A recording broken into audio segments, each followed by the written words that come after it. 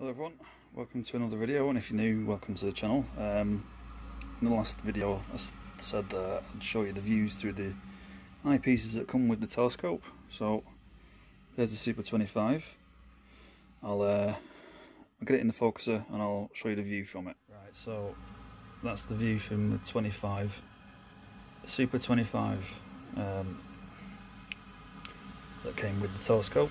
I'll put it on the Barlow that came with the telescope as well, so you can see that. Right, so that's the 25 with the Barlow. I had to go onto a different tree because it was too close.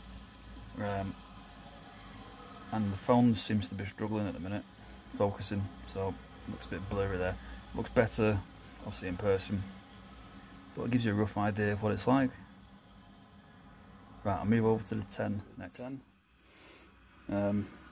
Again, these are what come with the telescope, so I mean they're alright to start with. Don't expect excellent results though.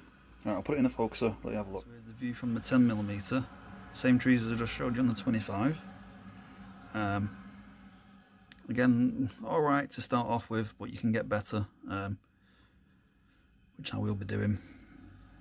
Right, I'll stick it in the Barlow so you can see what it's like with that as well. So that's the 10 with the Barlow on it, the 2x Barlow.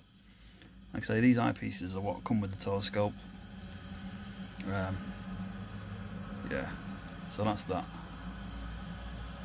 Right, so that's them. Super 10, Super 25 and a 2x Barlow that came with my Skywatcher 130. Explorer 130, that is. What do I think of them? Alright to start off with. Can get a lot better. I think the best out of them is the 25. 10's alright. I mean, if it was better weather, I'd give you shots of the moon, but it's been like that for 3 weeks. Yeah, so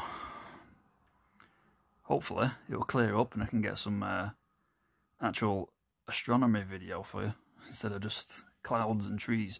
Right, okay. That's it for now. Don't forget to like the video, subscribe to the channel to make sure you don't miss any future content, and thanks for watching. See you in the next one. Bye.